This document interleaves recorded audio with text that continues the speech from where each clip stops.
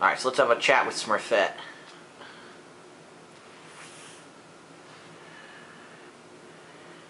Commander, are you coming to check up on me? I was worried.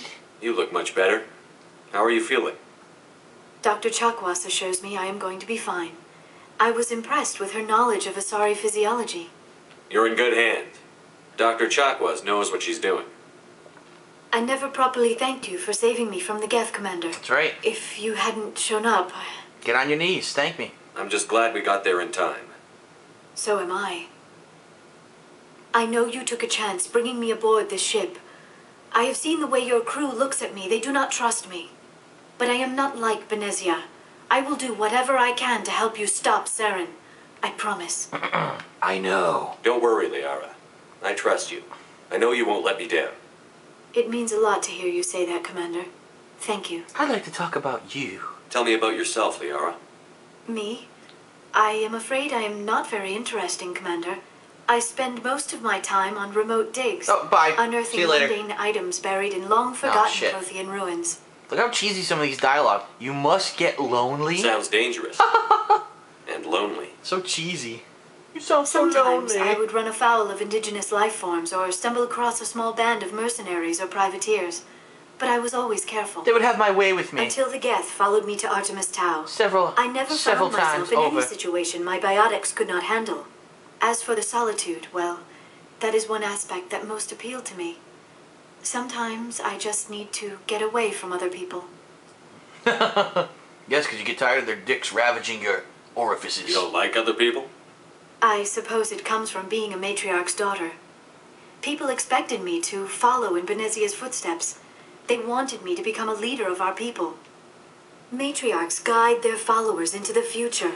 They seek the truth of what is yet to come. Into the future? Maybe that's why I became so interested in the secrets of the past. It sounds so foolish when I say it out loud.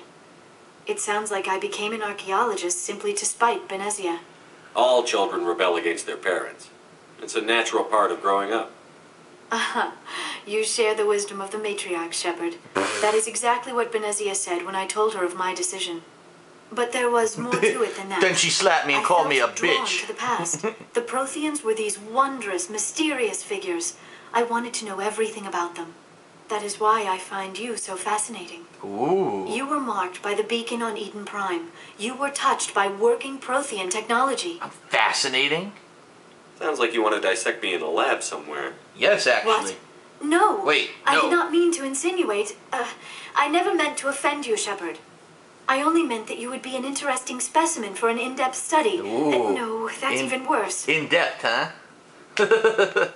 I'll let you get in depth to my Calm boxes. down, Liara. I was only joking. Joking? Oh, by the goddess. How could I be so dense? By the You goddess. must think I am a complete and utter fool. Yes. Now you know why I prefer to spend my time in the field with data disks and computers. I always seem to say something embarrassing around other people. Please, just pretend this conversation never happened. Alright, take your top off. Do you know why Benezia joined up with Saren? I don't understand it. She was always outspoken about the need for the Asari to become more involved in shaping galactic events. Maybe she thought allying herself with Saren would somehow be for the greater good in the long run. At least I hope so. Maybe she got bored of being unemployed after the next generation ended and needed to have another job, so she teamed up with Saren. He's the only one hiring. This hurts you, doesn't it? None of this makes any sense to me. I have not spoken to Benezia in many years, but I know her. And this was not like her. Something changed. I'd like to know more about the Asari. We were the first species to discover the Citadel. We were instrumental in forming the Council, and we always strive to be the voice of peaceful cooperation in galactic disputes. My people believe we are all part of a single galactic community. Each species contributes something to the Blah, planet. blah, Although we seek blah, to skip understand it. other species, Oh, look, rumors. it seems few of them seek to understand us. The galaxy is filled with rumors and misinformation about my people. Ooh, like what? Most of the inaccuracies are centered around our mating rituals. Whoa. My species is monogendered. Male and female have no real meaning for us.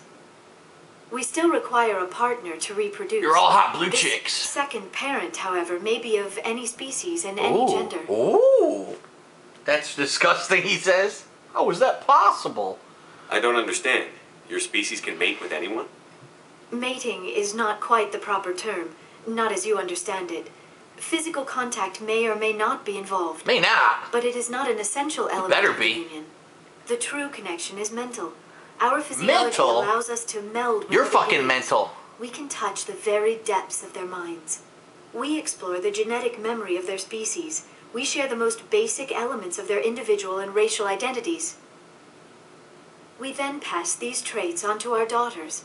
It is how we learn to grow as a species and how we develop a greater understanding baby. of other races. I know about sex, alright? And all I know is, unless there's a way for my dick to fuck your brain, I don't see how you think that sex could be mental. What happens to your partner after the union?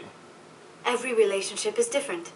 Some unions are a single encounter with both parents parting ways afterwards. A one-night stand. Others can be more long-term.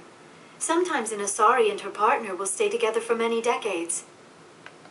Do you know who Matriarch Benezia chose as her partner? She rarely spoke of her partner. Though I know my father, if you want to use that term, was another Asari. I thought you always needed another species to serve as one of the parents. Think about it, Shepard. If we were not able to mate with our own species, we would have died out long before we ever mastered spaceflight. Dude, Shepard, you dumb fuck. Union with our own kind is You're no stupid. longer common, not for the purposes of reproduction.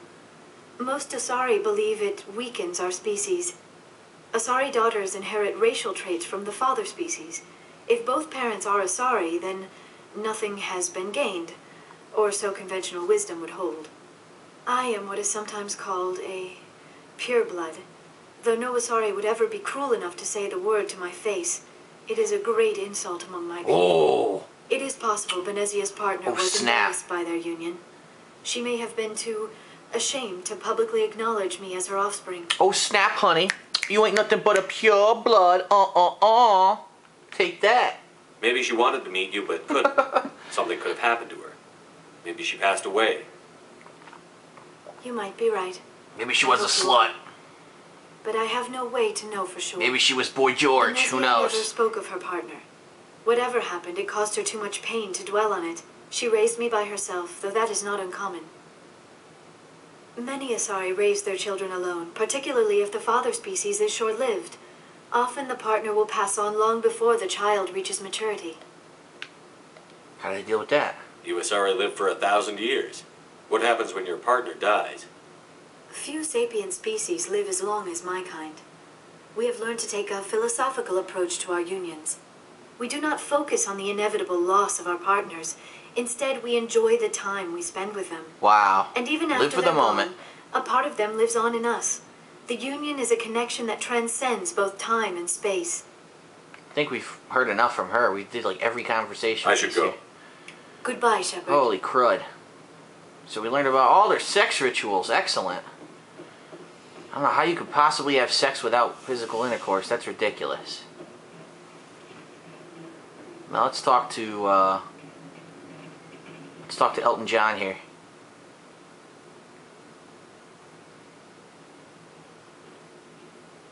Anything you need, Commander?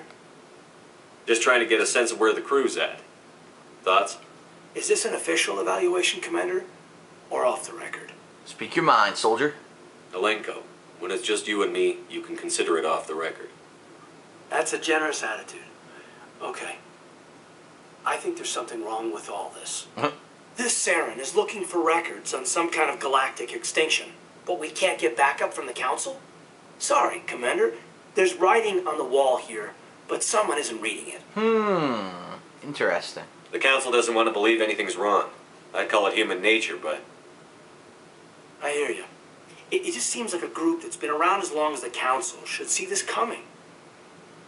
Sorry if I got too informal.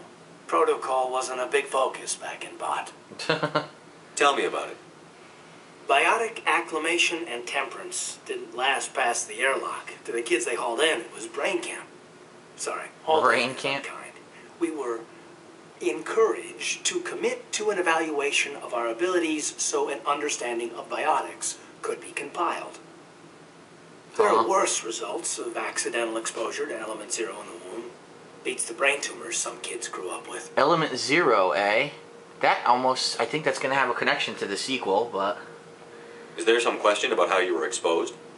My mother was downwind of a transport crash. It was before there were human biotics, a little after the discovery of the Martian ruins.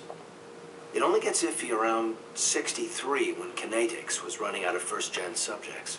Until then, they'd relied on accidentals. A bunch of guys in suits show up at your door after school, and next thing you know, you're out on Jump Zero. Sounds like a legit operation to me.